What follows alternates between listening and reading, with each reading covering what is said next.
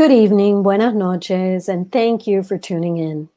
On behalf of Mitchell Kaplan, Miami Book Fair, and all of us at Books and Books, I welcome you to a virtual evening with Chanel Cleeton to discuss The Most Beautiful Girl in Cuba, a captivating new novel inspired by real-life events and the true story of a legendary Cuban woman, Evangelina Cisneros, who changed the course of history. Chanel Cleeton is the New York Times and USA Today best-selling author of Reese Witherspoon Book Club pick Next Year in Havana, When We Left Cuba, and The Last Train to Key West. Originally from Florida, Chanel grew up on stories of her family's exodus from Cuba following the events of the Cuban Revolution. Her passion for politics and history continued during her years spent studying in England, where she earned a bachelor's degree in international relations from Richmond, the American International University in London, and a master's degree in global politics from the London School of Economics and Political Science. Chanel also received her Juris Doctor from the University of South Carolina School of Law. She loves to travel and has lived in the Caribbean, Europe, and Asia. I'll be moderating tonight's conversation with Chanel. And for those of you who don't know me, my name is Cristina Nosti, and I'm the events director at Books and Books, where I've worked for close to 20 years now. It's been a wild ride filled with stellar events, and each one is better than the next. But we're so lucky to have authors like Chanel who know and love us and have supported us during these strange, to say the least, times. Throughout this evening's broadcast, you're invited to ask questions by clicking the Ask a Question feature at the bottom of the screen, and you can order your copy of The Most Beautiful Girl in Cuba from Books and Books below and support your locally owned independent bookstore. We appreciate each and every order and the generous donations from viewers everywhere. And now, without further ado, I'd like to welcome Chanel to the virtual stage. Welcome, Chanel. Thank you so much for having me. Sorry, you caught me mid-cough. I'm so sorry. Do you have some water? I do, yes. Take your time. Happy book birthday. Thank you so much. I'm so thrilled to be here. I'm so sorry. I'm at the tail end of a cold, so it kind of comes and goes. But thank you so much. I love doing these events at Books and Books. And it's always just so wonderful to chat with everyone. And so I'm so thrilled to be here this evening. We love having you, Chanel. We're so grateful to you. So it's great to see you. You look beautiful. Yeah, congratulations. So let's jump right in. So do you want to tell us about The Most Beautiful Girl in Cuba? Why did you write this story? So for me, the inspiration for the book actually came on a research trip when I was down in the Florida Keys. And I was researching The Last Train to Key West, which was my release last year. And while I was there, just sort of for fun, I decided to visit the San Carlos Institute. And it's a Cuban cultural heritage center in Key West. And they really had quite a bit of information about the fight for independence from Spain. And it was a period of history I really didn't know that much about. I grew up in a Cuban-American household. My family came from Cuba in 1967. And so I very much grew up on kind of their memories of Cuba and their stories. But for my family, so much of the things they told me really centered around the revolution and around their life in Cuba and kind of their experiences in the aftermath of the revolution. But I wasn't as familiar with more distant Cuban history. And so for me, it was really fascinating, living in kind of this hyphenated identity where the American side of me, I've learned quite a bit about American history in school, but the Cuban side of me, I've not necessarily had that same experience. And so I was really fascinated to kind of try to understand where my ancestors, came from, what their lives would have been like going back generations. And so this event really sparked a lot of curiosity for me. And while I was there, I also visited the USS Maine Memorial, and there was quite a bit of discussion about the Spanish-American War and the USS Maine. And so I started to kind of get this idea of it would be so interesting to write a book on this subject and to learn a little bit more about, more distant Cuban past. And so as I started researching, I really was just immersed in this larger than life world. It was such a fascinating period in history. And I was really surprised that I hadn't read more books about it and hadn't really heard more about it. And then as I was researching, I came across the true story of Evangelina Cisneros. And she really was kind of, for me, one of the rare exceptions where I think real life really adapts so perfectly to fiction. It was the first time I've written a real life heroine, and it is often hard. You know, our lives don't typically follow a novel format. But with her, the events of her life were kind of more dramatic than anything I could have come up with as a writer. And I was just so gripped with her story. She was very much kind of an international celebrity at the time. She was a Cuban revolutionary who was falsely imprisoned by the Spanish. And she was sent to the kind of notorious women's prison, Recogidas, in Havana, for rejecting the advances of a Spanish colonel. And while she was there, her story came to the attention of William Randolph Hearst, who was the publisher of the New York Journal, which was one of the big New York newspapers at the time. And he was sort of locked in this fierce circulation battle with Joseph Pulitzer for newspaper supremacy in New York City, and saw her as an opportunity to kind of use her story to get the United States involved in this war between Cuba and Spain for Cuba's independence, and also to obviously sell more newspapers. And so she really became kind of a celebrity in the United States, and everyone knew who she was. And her story really kind of catapulted the US's interest in Cuba in that time period. So it was really fascinating to learn more about her and her experiences. And then in writing her story, I created two fictional heroines. One is Marina Perez. So if you've read my earlier books, you're familiar with the Perez family. And I created a Perez ancestor. So we went back in time a little bit in Perez history. And Marina is actually in one of the Cuban reconcentration camps. I was not familiar with this until I started researching the book. But there were hundreds of thousands of Cubans who were sent to Spanish reconcentration camps in Cuba. And it was a really difficult time in Cuban history. The people in the camps, passed away from disease, from starvation. And so she's one of the women who's sent there. And she finds an opportunity to work as a courier and to kind of spy and help the revolutionaries. Her husband is off fighting in the countryside. And she's someone who's very patriotic and very passionate about the cause for Cuban independence and wants to get involved however she can. So she does this while she's in the camp. And then my other heroine is an American journalist who is sort of modeled after Nellie Bly, if you're familiar with Gilded Age journalism. But she is very much kind of looking to make her mark on the New York newspaper scene and gets involved with this story and involved with this quest to kind of free Evangelina from prison. So this is your first time writing about a real person as one of your heroines. What were some of the challenges with writing a real person? It was definitely interesting. I think for me, with historical fiction, I really like to follow the historical narrative as it occurred. I don't like to try to shift the timeline too much to fit my narrative purposes, which can definitely be challenging. So with her life, as I mentioned earlier, in some ways it was really adaptable to fiction just because it was so extraordinary in terms of some of the things that happened to her, some of the dramatic points. I don't want to spoil too much in the novel, but basically the journal becomes obsessed with breaking her out of prison. So you can kind of see where we're going in terms of some of the events that take place. But it was really important to me, particularly given how much her story was sort of co-opted by the American press, to be as faithful to her story and feel like I was telling her story as she would wish for it to be told. One of the things with her is there was quite a bit that was written about her, but she was someone that was famous for a very short period of time. And then we know less about her in kind of the later part of her life. And so it was hard sometimes to get her perspective on events. You would get the narrative that was crafted around her identity, but kind of digging through those layers and getting a sense of who she was as a person could be challenging at times. There was an autobiography, and I kind of use that loosely in air quotes, that was written about her, but it was published by Hearst. And even in the autobiography, you kind of see some of the same propaganda and narratives that you saw in the articles about her. So on one page, you would get the sense of this very strong, independent woman who was kind of organizing her own jailbreak.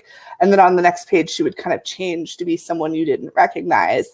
And you would start to see more of kind of Hearst and his reporters' prose creep in and the way that they would describe her. So it was definitely a challenge to try to feel like I really knew her enough to kind of live in her head for the time that I was working on this book.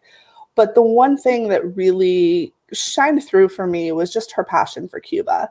I mean, it was definitely clear her family sacrificed a great deal for Cuban independence. Her father fought in the earlier wars and then was going to fight again. And that's when he was captured and imprisoned. And she was going to go with him to fight. So clearly you saw a family that sacrificed a great deal and believed in the cause of Cuban independence. And during her notoriety, she really tried to use the platform she was given as much as possible to raise awareness to the situation in Cuba. She went on speaking tours throughout the United States, talking about how dire things were in Cuba and trying to get the U.S. involved, which obviously was a little bit controversial at the time. There were kind of different schools of thought on whether or not U.S. involvement was actually a good thing. But she definitely tried to use her platform as much as possible to bring awareness. And so I wanted to capture that love that she had for her country. She was asked how she wanted to sort of epitomize her story. And she said with the cry of Viva Cuba Libre, because for her, that was such an important thing that she wanted people to remember more than her personally, was just the cause of Cuban independence. So did she speak to you a lot? Did you have conversations with her? Did you hear from her as you were developing the character? Were you in conversation with her? Can you tell us about that a little bit?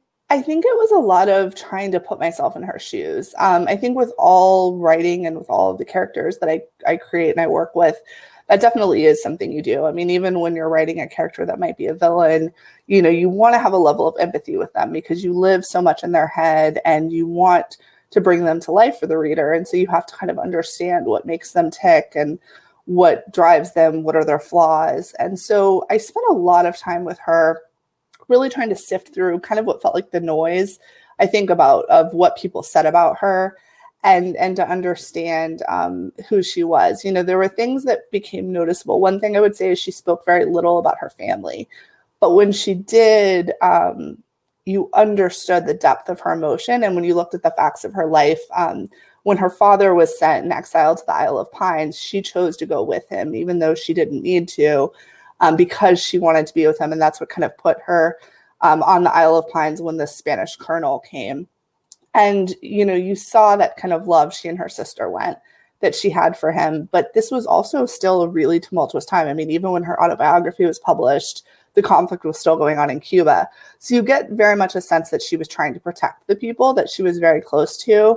There were people that were involved with her case that she used code names for, because even at the time that this was published, she didn't want their real identities to be known and for them to be in jeopardy because of it. So you really got the sense of someone who was very loyal, someone who was very protective, and someone who was very passionate. And I think using those kind of qualities to understand some of her motives was really helpful for me to get a sense of who she was as a person and the decisions that she made. So you have Evangelina Cisneros, and then you have Grace, who is the young journalist who wants to make a difference with her reporting. And she ends up in like an all too real battle between Hearst and Pulitzer, the two tycoons who were aiming to dominate the news cycle. As a writer, did you find yourself identifying with her role as a journalist, or what kind of research did you do to inform this part of the story? I did a lot. So this, the thing about this book, I always say, is kind of each of the subjects on their own could have been a full novel, probably. Yeah. Sounds so yes. So I read about over 100, read, listened to, and kind of watched over 100 sources preparing for this. And a large part of that was reading about the newspaper wars. And part of it, I will admit, was it was just so interesting. And I wasn't familiar with this history as much. So I would kind of go down a rabbit hole, and then it would just, you know, spark my curiosity and it would take me somewhere else. But I think it was definitely helpful having Grace be in a slightly adjacent profession to what I do. There were times that, she would sort of, I think of my characters as though they're real life people. And anyway, that's what I have heard from writers always. Yeah. So there were times that she would lament in the book about kind of the struggles of trying to make it in the journalism scene and the pressure that she was under, and the fact that it was kind of like one story would make or break your career, and feeling like you were trying to be heard in a very competitive marketplace, and particularly for her as a woman in the Gilded Age, being in this position.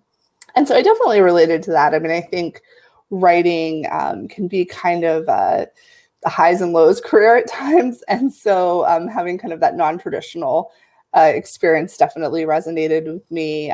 There's some times we're blocked as writers, and I gave her times that she'd be working on a story and she'd be sitting at the typewriter and the words just weren't coming and she was frustrated. And so I think those connections were definitely ways that I felt very close to her.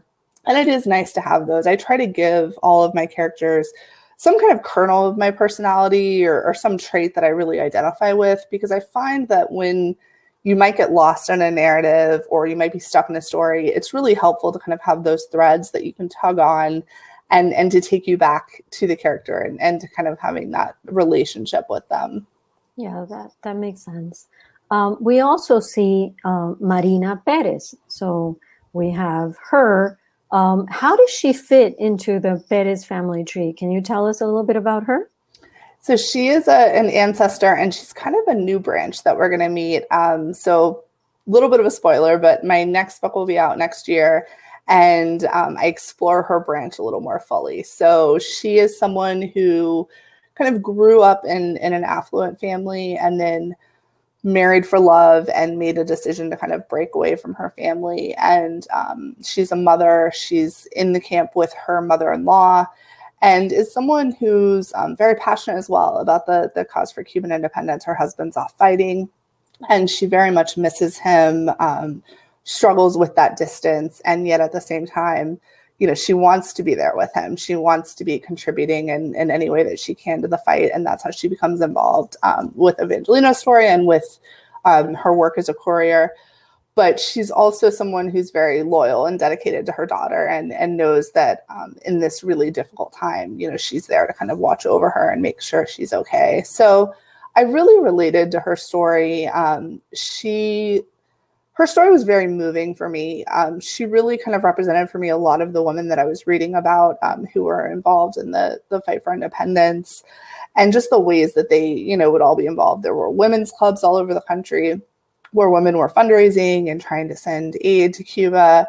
There were people who were working as spies. There were people who were in the countryside. You had women who were nurses who were traveling with the army and helping out. So there were a lot of examples of just really strong, incredible Cuban women during this time who were sacrificing quite a bit for this fight for independence. And a lot of them really saw this as an opportunity to perhaps advance women's rights in Cuba.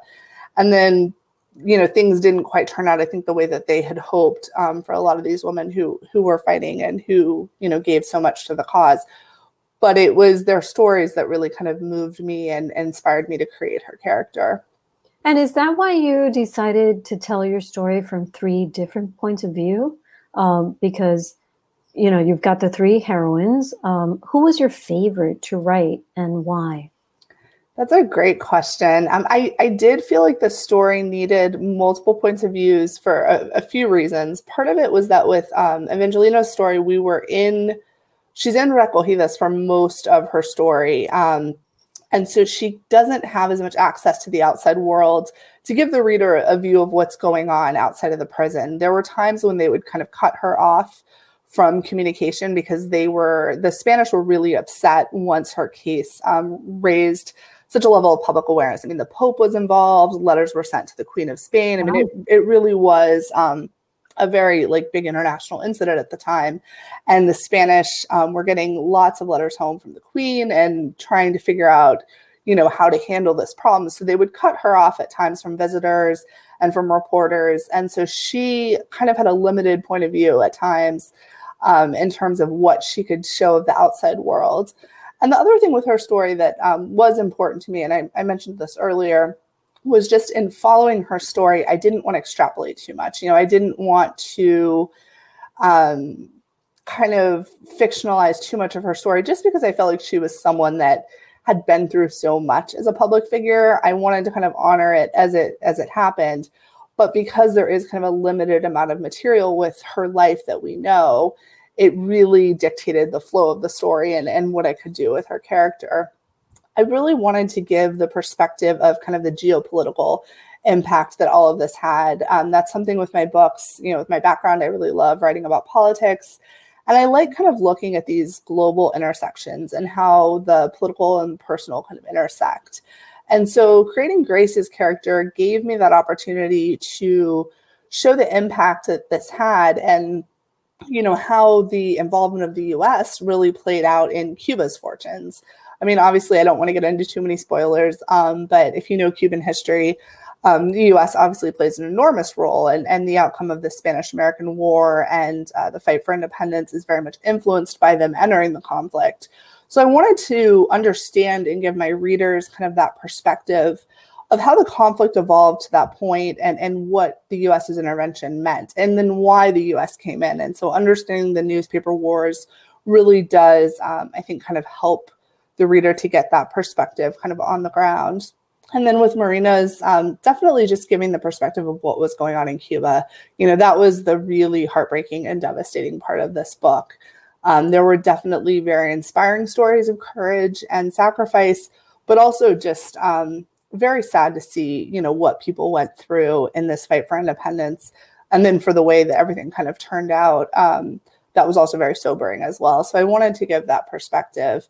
And I think her story really probably was one of my favorites. I'm very emotionally connected to this family. I feel like I've sort of traversed my Cuban heritage and history through writing about these books and through this fictional family that I've created.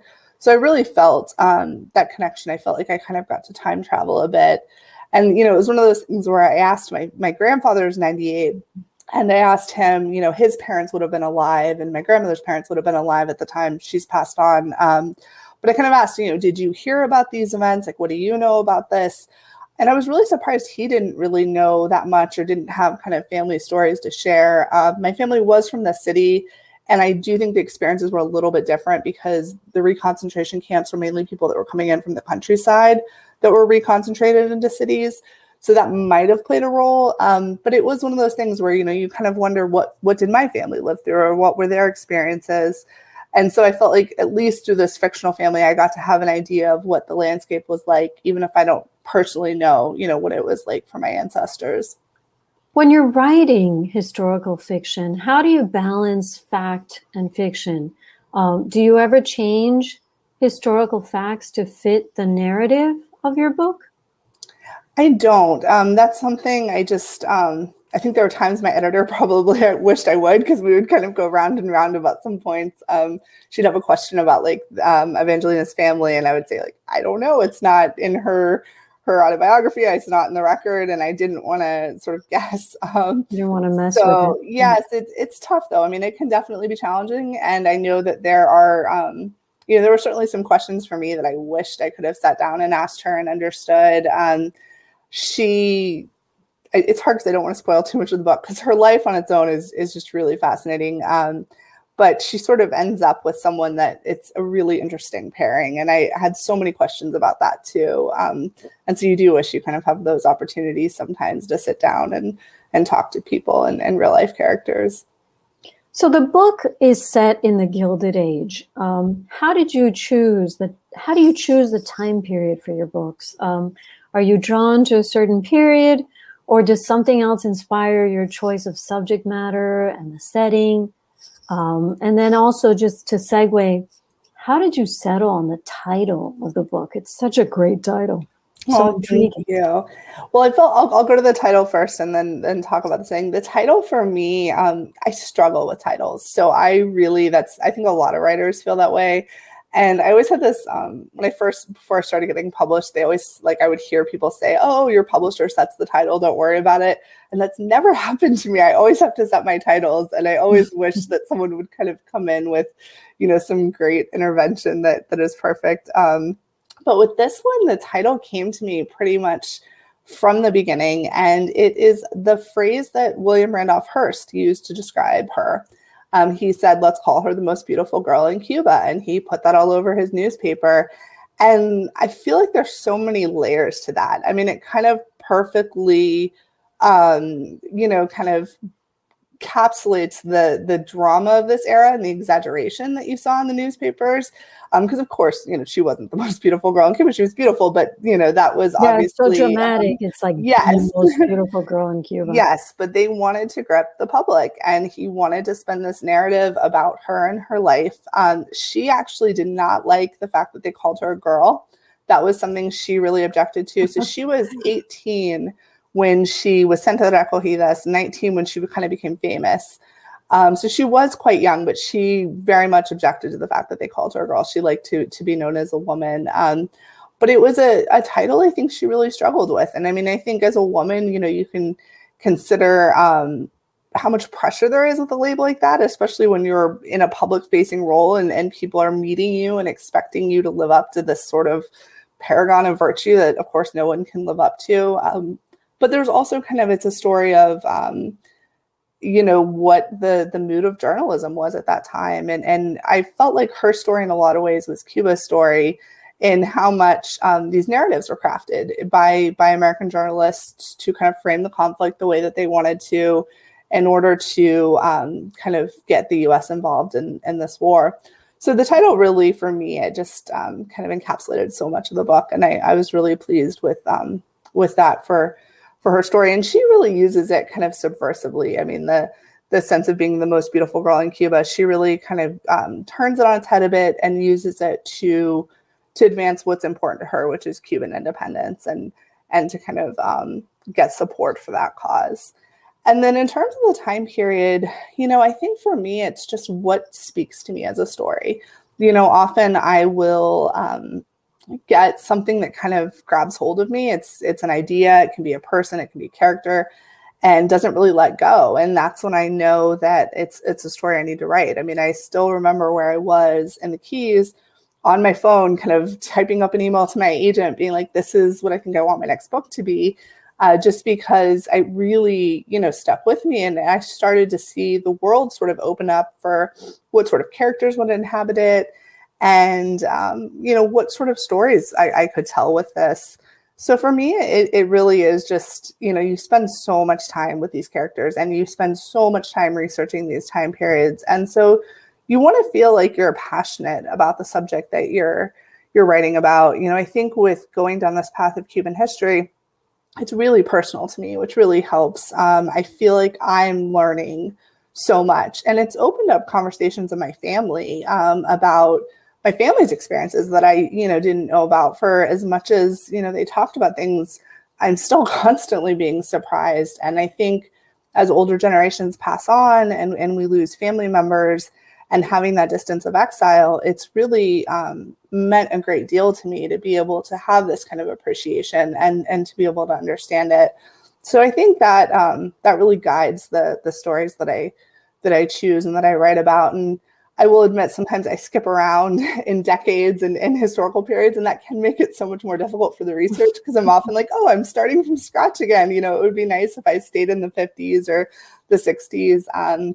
But I also feel like, in a way, I'm understanding the revolution from a new perspective. I feel like going back in time, this event was like such a big thing for my family, and I heard so much about it growing up, but I didn't maybe have as much context of all the events that went before it, and what life was like in Cuba for decades and centuries. And so having this opportunity has really just been fascinating for me, and given me, I think, a broader and deeper appreciation of what my family went through and what so many others went through as well. All of your historical novels are centered around women's narratives throughout history. Do you find parallels between the past and the present in these stories? And why do you think these women speak to you? I think I'm really drawn to stories of sort of ordinary women who are kind of caught up in extraordinary times. And, I'm not entirely sure of what it is about that sort of grips me, but, I think the thing I kind of go back to, because I started this historical fiction journey writing Next Year in Havana. And one of the things when I was working on Next Year in Havana that really stuck with me was the fact that my grandmother was actually pregnant with my father when the revolution happened.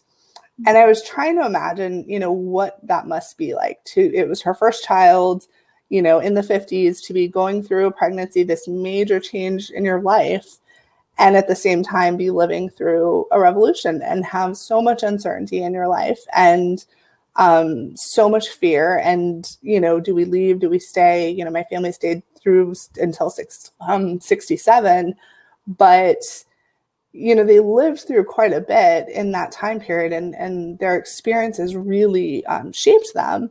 And I just thought about, what that must be like, and tried to kind of imagine, the fears that she must have had and the things that she thought about. And it really just impressed upon me her strength and kind of her grace, especially with what they experienced coming here and kind of starting over. And so I think for me, that kind of has followed me through all of my books. With when we left Cuba, you meet the sisters when they've come to the US and they're in exile and they are starting their lives over, and they're trying to kind of put that together. And then in The Last Train to Key West, you have this hurricane coming and people's lives are completely knocked off their path. And with this book, same thing. I mean, it's really people who just find themselves in very difficult circumstances and are able to persevere and find hope in tragedy. And their strength and their courage is something that I just really love to kind of honor and to explore. And I think for women, in history, we don't see women's narratives as much. Obviously, we often see more of kind of a male perspective or these very famous figures. And so I wanted to write about people that, maybe how did it touch them on a more personal level and in their daily lives and in an intimate way. And with Evangelina, she was someone who was famous for a moment, and then her story was very much kind of forgotten once, maybe she wasn't as needed in terms of rallying, the U.S. to come to war. And so I thought it was important to kind of revisit her and what her story really means and what the impact was on Cuba. How long did you work on the book? And can you tell us a little bit about your writing routine? What's your process? What's your favorite part of the writing process? How do how does that unfold? So this book, I'm trying to think. I probably I started the idea of it in the summer of 2018. And I want to say I started writing it in maybe late 18, early 19, and finished it kind of in late 19. And then I was editing it through the pandemic. So it took me about a year. And then obviously we go back and forth on edits. A great amount of this time was research. So with this book, all of my books, I kind of changed the process a little bit depending on what the subject matter needs. So with Next Year in Havana, I sort of wrote and edited wrote and researched at the same time, because I had such a strong kind of foundation of the story I wanted to tell from my family and also from my personal connection. That book is much more kind of me exploring my Cuban American identity and what it's like to have a connection to a place you've not been, but yet you've kind of grown up with this version of it in exile. And so that book really was just something that kind of poured out of me. With The Most Beautiful Girl in Cuba, because I was not as familiar with this time period going into it, I spent a great deal of time doing research. And like I mentioned, I would kind of go down these rabbit holes of fascinating, research trails. But for me, that's really what shapes the story. So but you love research, right? I do. It sounds like you really love it, and that you find all kinds of leads and all kinds of like information that kind of really feeds what you're doing. So it sounds like you really love it. I do. It's kind of like being a detective. It's really cool. Like you'll just kind of seize on one piece. And that's how I came across Evangelina. Honestly, when I first started working on the book, I didn't know that was going to be one of my characters. I just knew that I wanted to write about this time period. And as I was doing research, I just came across her name. Like, I don't even remember the original source I found it in, but it was just a sentence about her, being a real life figure who was in the newspapers. And I just wrote her name down and was like, oh, I'll come back to this later. And then as I started digging, I was just like, this is such an interesting story. And I really found a place for where she would fit in the narrative of the story that I was telling. So for me, research absolutely shapes my plots. And it's such a hugely important part of writing historical fiction for me. So what are you working on now? What can we expect to see from you next?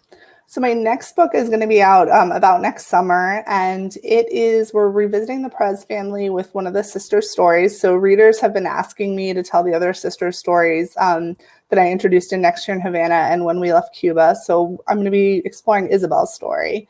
And there's two other heroines. It's dual timeline 1930s, 1960s. So the 1960s part picks up where When We Left Cuba left off. And it's set in Cuba and Spain. And definitely it's a book that I really just sort of fell in love with. I had written about her from the sisters' perspectives, but being in her head and writing her story, I just really fell in love with her character. So I'm really excited for this one. It's with my editor. I haven't started edits yet, and I can't say too much, so sorry. But we'll probably be announcing title and cover, in the next few months, and I'm really excited for this one. But you seem like you're really, like you're on a roll. Like you really have, I don't know, gotten into a rhythm because I find that you're a very prolific writer. Has that always been the case? I mean, are you just like finding that these things are just like easier coming out of you, maybe stemming from the work you've done before? I think it definitely helps. So I wrote romance before I wrote historical fiction, and I was doing 3 books a year. I mean, romance writers are so prolific. Even my 3 books a year was not prolific by romance standards necessarily. But I think, that definitely kind of got me on a path of just going from one book to the next and being in that rhythm. And that was really helpful. And I think also writing is just really cathartic. There's something about it, it's very personal for me. I feel a personal connection with my characters. I feel like I'm exploring my feelings on different subjects as I'm writing. And so it's really something that I get a lot out of. I really love what I do, and I really love being able to share these stories with everyone. You're good at it. You're really good at it. Are there any plans to turn any of these books into films? Will we see them as a television series or a film at some point? Next Year in Havana is kind of in the works, so I can't probably say too much about it. And you never know how things are going to turn out. It's always fingers crossed with that sort of stuff. But there's some stuff in the works there. So excellent. Were you able to continue working during the pandemic? What was that experience like? Were you still writing? That was hard. I will be honest. That was a challenge. So I was editing The Most Beautiful Girl in Cuba and proofreading it, and then finishing up, actually, if I'm being honest, writing my next book. So it was a challenge. Like I feel like there were people that read way more in the pandemic than they were reading before and were like more creative. I was not one of those people.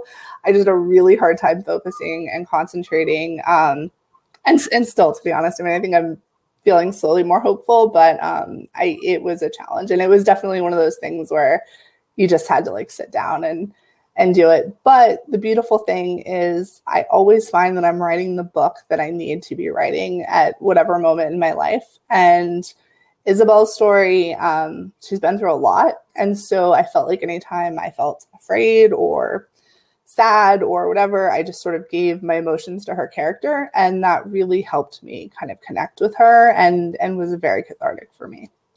Great. So I want to remind everyone who's watching, because I have a few more questions, but if anyone would like to ask Chanel a question, all you have to do is just put it in the Ask a Question feature at the bottom of the screen, and we'll get to those.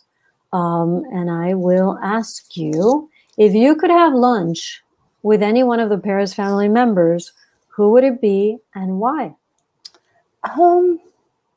I think probably Beatrice, just because I feel like she would have the best stories. She's definitely sort of my most dramatic heroine in terms of she's the heroine from When We Left Cuba, and she's sort of involved with the CIA with some of the anti-Castro movement. And so she just lived a very interesting life. And that was one thing that was really fun about this new book that I just finished, is I really got to bring her back and kind of see her life and where we left her and when we left Cuba, and her interactions with her sisters, which were always so fun for me to write. So I really, really enjoyed getting to revisit that. Are there any books that have served as a particular inspiration for you? Have you read anything recently that you've loved? Are there books that you can share with us? So I've read some amazing historical fiction books recently. One of the things that's really great about my job is I often get to read books before they come out to do quotes. And so I read Island Queen by Vanessa Riley, which was phenomenal. I believe that's out in July. And it's this really amazing story of Dorothy Kirwan Thomas.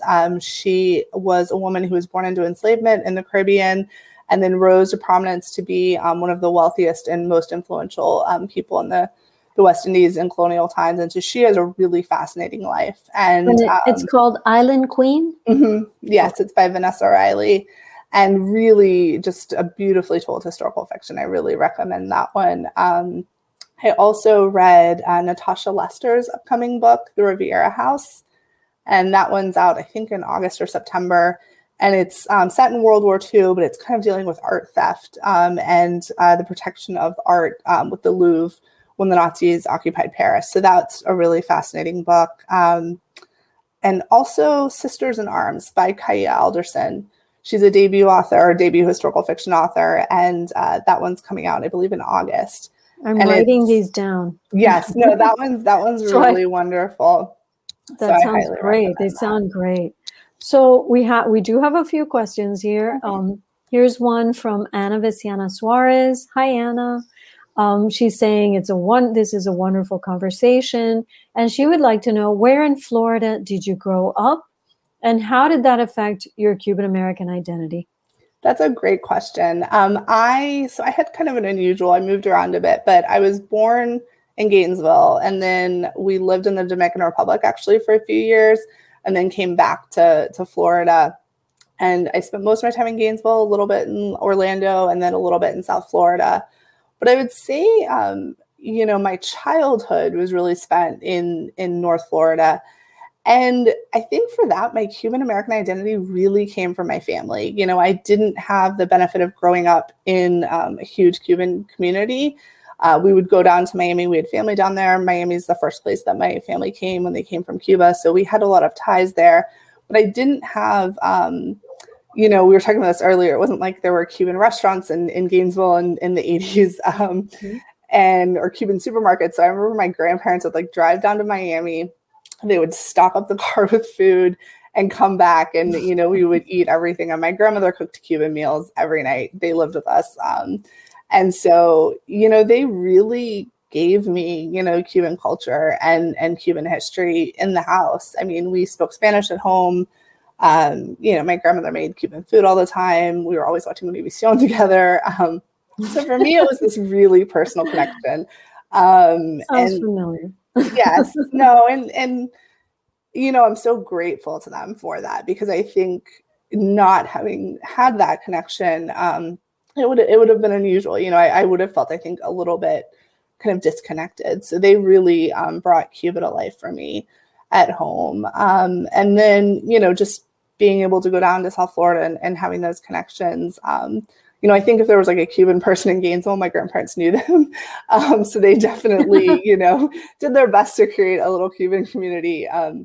But it was something, definitely it's a more, it was something I learned at home more probably than if I'd lived in a bigger city or somewhere where I had that. So someone is asking whether or not we have signed copies of the book. And right now, I believe we do, because I think so. You sent book plates. Yes. So yes, the answer is that we do have signed copies of the book. Yay. So if you order your copy, just press the green button. We will have a book plate inside the book. And I think it's a really pretty one too, that will go with your book. So here's another question. You said that writing during the pandemic was hard. So someone would like to know, how do you get out of a writing or creative rut? Do you have any advice? So I'll be honest, for me, a little bit, it was just deadlines. To do a book a year, I'm on pretty tight deadlines and I don't have a lot of extra room. So just because of the production schedule for my publisher. So a lot of it was just, I knew people were expecting a book from me. And if I didn't sit down and write, it would be a challenge. I think just in general, though, you know, for me, reading is such a huge outlet. I find that reading other people, reading other genres is really helpful to me. It really inspires me. And it also lets my brain kind of escape to somewhere else. So if I'm blocked on something or I'm worried about something, it's this really great way to sort of loosen up those creative tensions, I think. And I find that to be really helpful. Same thing with watching TV or movies. You know, I didn't read as much during the pandemic, but I consumed media in other ways. And I find that even that creatively can be really helpful. I know some people working out can help, you know, just taking a break and getting fresh air. I think you have to kind of find whatever works for you. And it's not necessarily a one size fits all. It's just, if you feel like you're stuck, try some different things and see what works and see what helps you to feel, you know, like you can get back to the story. And I think also not pressuring yourself to worry about like those early drafts. I definitely just write, you know, because I have to hit a word count and I can fix it in revisions. But if there's nothing there. Do you just like spill it all out, just like write, and then not worry about, you know, you go back to the structure and the editing and everything afterward? Yes, no, absolutely. And, you know, I will admit the more you do it, the first drafts get a lot easier. You know, it gets a lot cleaner just because you kind of learn, okay, I do this, so I need to not do this in my first draft. And it kind of becomes intuitive almost. But I think just having that freedom to put what you want on the page, because often, you know, we're our harshest critics. And at the time you'll think, oh, this is terrible. But then you'll revisit it, you know, a week later and it's actually not. And you have something really beautiful and usable there. And so I think just having that freedom and sort of trusting your creativity can be really helpful. Marlene would like to know, can you describe how your family members have responded to your writing about your heritage? Your love of family and heritage comes through in your writing. Bravo. Oh, thank you. I think they're proud and happy about it. You know, it's been really amazing. My family can come when I do the Florida events. My grandfather, I mentioned, is 98. And he's been able to come to my book events. He came to my event at Books and Books when I was there for next year in Havana. And I did the Miami Book Fair and he was able to come for that and got very emotional. So definitely I get emotional. So it's been really special.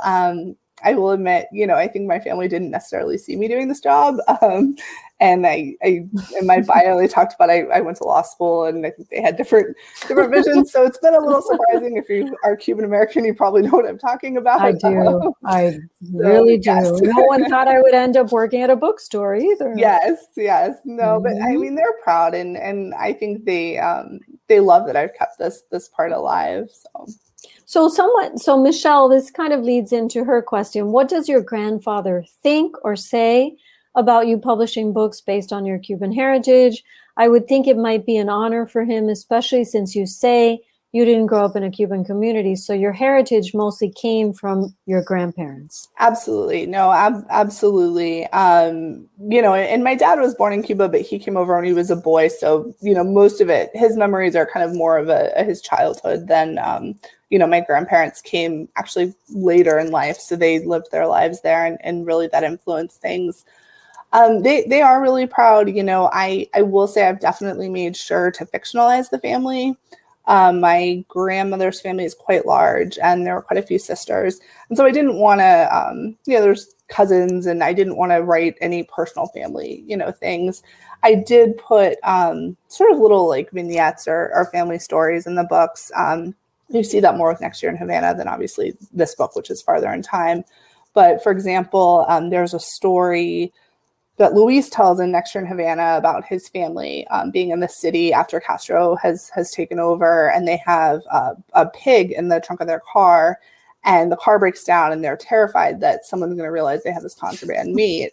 And that was actually something that happened to my grandparents and my dad when they were in Cuba. And so like little stories like that, I've definitely put in the book. The whole story that really sparked Next Year in Havana was the story of burying things in the backyard before you left the country. And that was something my family did do. And my dad telling me that story was what really inspired me to write Next Year in Havana. You know, that was kind of the thing that stuck with me, that idea of, you know, leaving the only home you'd known and burying things in your backyard for when you could return. With that, my grandfather was a little bit upset with me, actually, because he did get concerned that people would realize that there were things buried in his house. But I think like by this point, probably anything that was buried has been found. And I don't write under my maiden name. So I was like, I think it's probably okay that no one will connect to the house in Cuba. But that was one thing he was a little bit like, oh, maybe you should have, you know, not said that. Oh, interesting. So, yes. So Alyssa would like to know, do you start writing the story as you're doing your research? Since you love the research part, how do you maintain the balance of not getting lost in the research and actually writing your story? That's a good question. That's a really good question, and definitely a struggle. So it depends. So with Next Year in Havana, as I mentioned, I would sort of write, and then I would stop if there was something I wanted to know more in depth, and then I would do some research, and then I would keep going. With that's kind of how I did When We Left Cuba too. And then the last train to Key West, I started doing that and realized it was too challenging, because the last train to Key West, it's set in the 30s. It's set in the Florida Keys. It's set around the Labor Day hurricane of 1935. And I didn't have as much of a foundation about that as I did kind of the Cuban history of the 50s and 60s. And so that was when I realized it would really help to kind of front load this, because there were times with the last train to Key West that I would have to kind of go back and rewrite the narrative, because I had my characters taking a ferry, but the ferries actually stopped on a certain day and a certain time because of the storm. And so I'd have to go back and rewrite the scene. So I was like, there has to be a more efficient way to do this. So then with Most Beautiful Girl, I did the research up front. I think, you know, for me, once again, deadlines do kind of drive things. So I know there's a point where I have to start writing and I have to put down the research. And often just because you stop researching from the front loading sense, that doesn't mean that as you're writing, you're not going to have to go in and fill in things, because they're absolutely, you know, one time I was working on Key West and I was describing the soap that someone was wearing and using. And I realized like it was the Great Depression. So soap probably smelled differently than what I'm going to think of soap smelling like now. So I had to go, you know, stop and go down a research train of how did they make soap and what was it like during the Great Depression? Excuse me. So little things like that will definitely shape your story. Roberta would like to know, and I think this is a really good question too, do your characters ever become a permanent part of you, of how you think or live? Sorry, 1 second. Take your time, take your time. So sorry. Take another drink of water. I'm going to have a drink of water too. I'm really sorry. It like never fails. When I have a book release, I get sick. Always. Well, it's the stress, I guess, you know? Well, and I will admit, I was on deadline right before this one. So it's been kind of back-to-back stuff. So I definitely find that my characters really stay with me. And I think that's probably why you see me kind of revisiting them. So with this family, you know, I wasn't quite ready to say goodbye to them. And so it was really kind of looking for opportunities, going back in the historical record when I could bring them back up and when I could kind of appreciate the evolution of this family, excuse me, and how it shaped the characters. So definitely, I feel like I learn a lot from them. I feel like they're very inspiring. And often they're based in examples that I find in the historical record of real life women, you know, either in my family or in history who went through these things. I love hearing writers talk about their characters.